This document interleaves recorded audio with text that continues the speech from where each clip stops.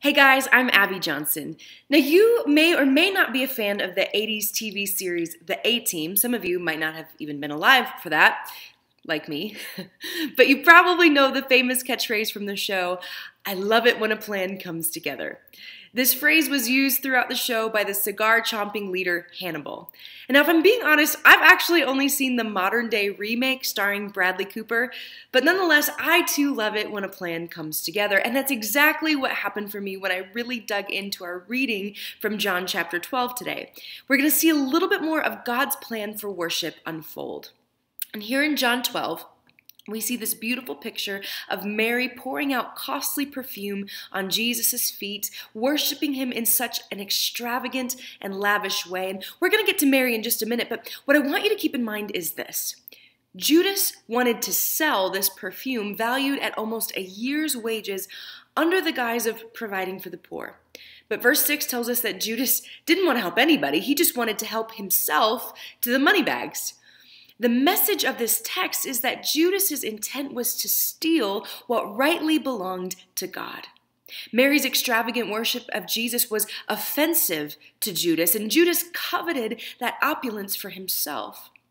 Now, this got me thinking, this isn't the first time we've experienced this sort of scene playing out in Scripture.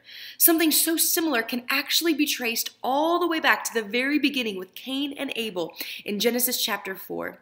And verse 3 reads, "In the course of time, Cain brought some of the fruits of the soil as an offering to the Lord. And Abel also brought an offering, fat portions from some of the firstborn of his flock. The Lord looked with favor on Abel and his offering, but on Cain and his offering he did not look with favor. So Cain was very angry and his face was downcast." Now you may know the rest of the story, but Cain ends up murdering his brother Abel out of jealousy because God was pleased with Abel's worship, the very best fatty portion of meat from the first of his flock. And while Cain did bring a sacrifice and worship, he withheld the very best portions for himself. What's crazy is there's actually more similar stories in nature. When you flip over to 1 Samuel chapter 2, you read a really peculiar story that begins in verse 12, and it says, "Eli, the priest's sons, were scoundrels. They had no regard for the Lord.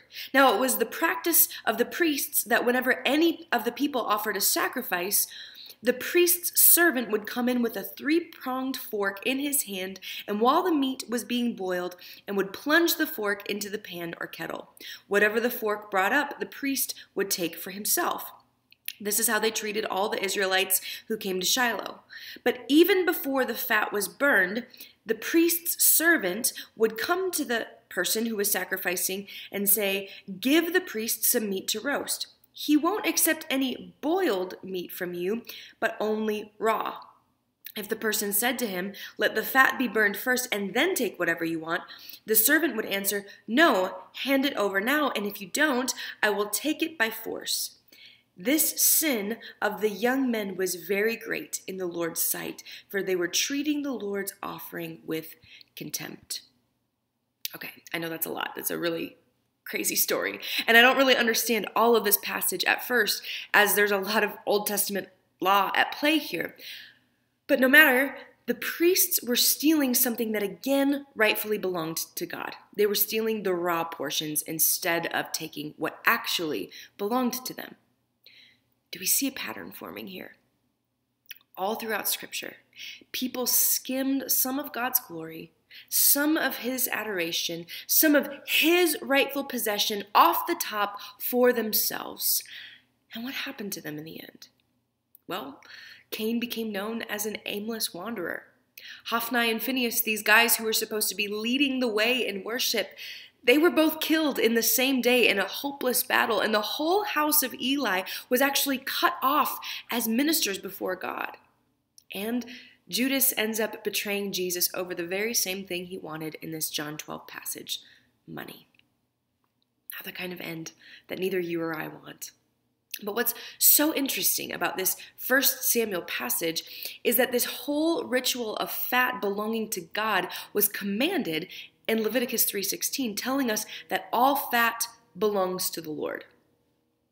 Now, I don't know the entirety of fat's significance, but when I think about it in the natural, we know that a fatty steak is usually a flavorful one that's juicy and fragrant, and that's how I imagine the fat portions belonging to the Lord. And after more in-depth study, I found that this command in Leviticus 3:16, the command that these two men failed to obey that day, was actually established because of Abel's pure offering, his wholeheartedness to God in Genesis 4. And as I meditate on that, I wonder, did God create this command in Leviticus? And did he choose to record this story of Hophni and Phinehas all to point back to Abel's heart of worship as a testimony to you and I for the kind of worship that he desires? Remember, as far as we know, between the fall of humanity in Genesis chapter 3 and the story of Cain and Abel in Genesis chapter 4, God didn't instruct his people for the kind of worship he was looking for.